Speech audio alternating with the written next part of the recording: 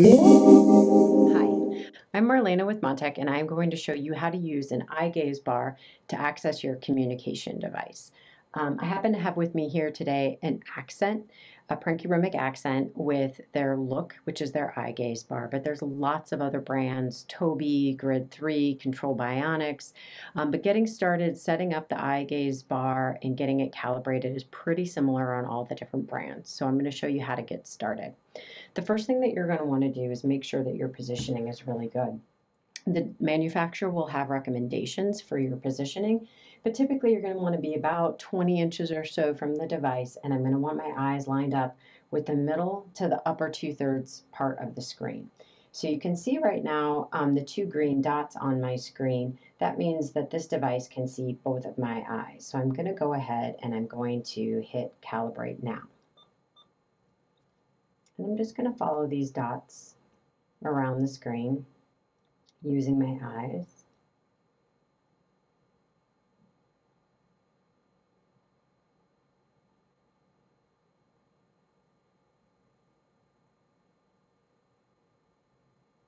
Okay, and it shows me the results of my calibration, which is successful.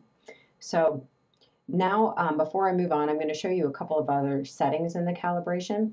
So by default, I had 9 points that I needed to calibrate. If I can track all 9 of those points, I'm going to have a better accuracy with my eye gaze bar.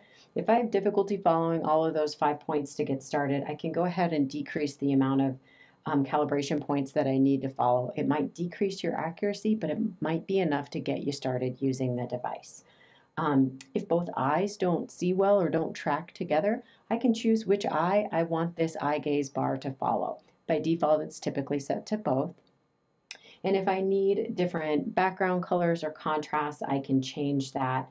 I can also adjust what stimulus I'm following around. So if tracking that little ball across the screen is not interesting or doesn't grab the visual attention, of the user, you can change it. There's a couple of different options usually built in. Some of them have an animation or you can change the color.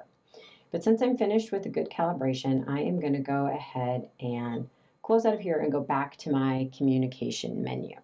So I'm going to, first I'm going to clear my, I can resume my eye gaze. And then I'm going to select clear to clear my communication bar up here. Now I'm going to type a sentence for you. I want eats fruit, apple. apple. I want apple. Okay. I want apple. So I'm going to pause my eye gaze by checking on the pause up here at the top so it stops. Okay. And what I was able to do was I used my eyes to look across the screen, pick which communication I wanted to say, and then I held my gaze there or dwelled on that object, and the computer automatically selected that for me. And that's something I set up in my eye gaze access. So I can show you a couple of different options where we can change how we select which item on the screen we want. So I'm going to go back into our eye gaze access methods, and I'm going to go into the eye tracking settings. Typically by default, it's going to have that dwell option that we just looked at, but there's usually 2 other options in addition to dwell. There's one that's blink, so I can blink to select, or I can use a switch, an external switch. So I happen to have here just a button switch that's plugged into the switch interface on my device in the back. And now I can look across the screen, but it won't select anything until I hit the switch. So let's give that a try. I'm going to look at finished, select, and I'm going to close this, select, exit, select. Okay, so I'm going to clear, select. I'm going to type that same sentence for you. I want eat fruit and apple. apple. I want apple. Okay. And I'm going to pause my eye gaze. So that was just a way for me to change how I select items on the screen.